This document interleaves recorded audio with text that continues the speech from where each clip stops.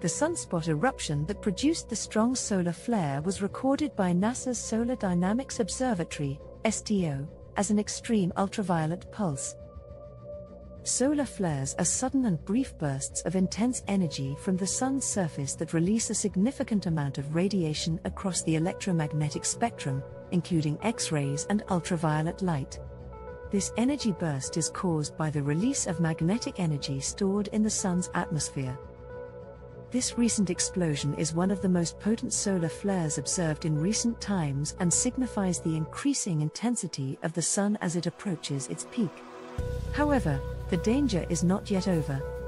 These eruptions release a significant amount of coronal mass ejection, CME, into space, which may potentially trigger a solar storm upon reaching Earth.